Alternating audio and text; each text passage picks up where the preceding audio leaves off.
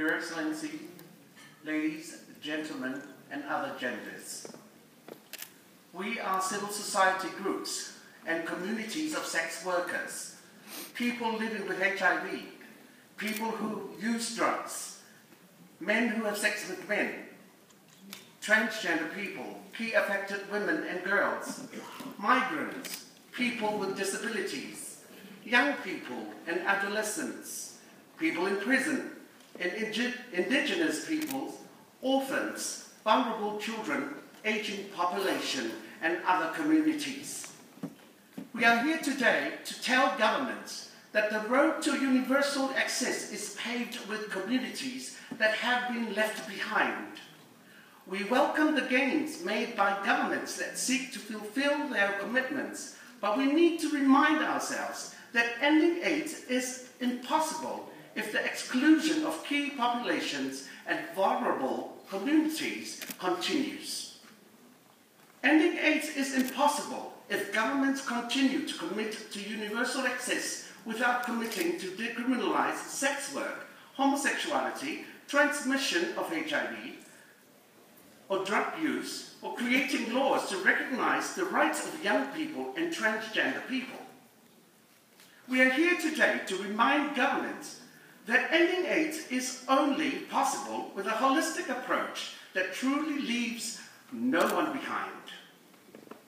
We appreciate the member states that have undertaken national reviews and multisectoral consultations, and offer our partnership to the member states that have not yet undertaken them. The Commission Resolution 66/10 and 67/9 and 2011 Political Declaration on HIV and AIDS call for political leadership to advance human rights through amendment or removal of laws, policies, and practices that fuel stigma and discrimination.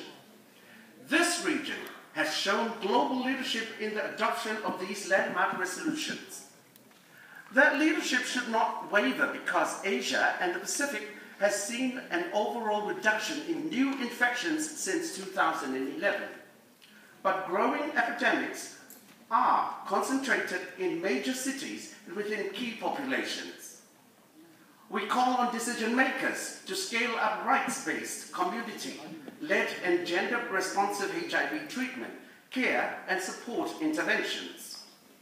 We also recognize recent favorable policy and legal developments in our region, such as the recognition of third gender in Bangladesh, India, Nepal, and Pakistan. We applaud Fiji for the recognition of sexual orientation and gender identity issues in their constitution, as well as Palau's recent decriminalization of consensual same-sex behavior. But these are the exceptions.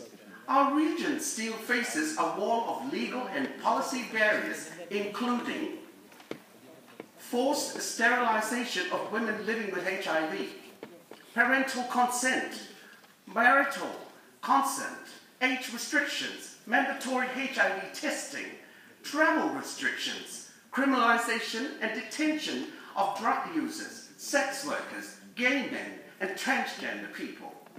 These must end. Some countries still use the death penalty for drug-related crimes. All these must immediately be abolished. Key affected women and girls and people of diverse sexual orientation and gender identity in particular continue to face multiple layers of discrimination and violence. All forms of violence, stigma, and discrimination, including gender-based violence and sexual violence, must be eradicated. Religious and cultural values should not hinder the HIV response.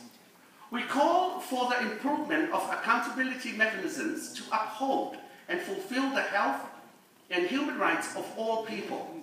We offer our partnership with the UN state and non-state actors to make this a reality for the region. This cannot be achieved without guaranteeing political space for civil society. Ending HIV is no longer a dream. It is now an achievable reality. But by the end of this three-day meeting, 2,877 people from our region will have been newly infected. Ladies and gentlemen, Chairperson, let's make this IGM count. Let's do our job. Let's bring the number to zero and don't leave our communities behind. Thank you.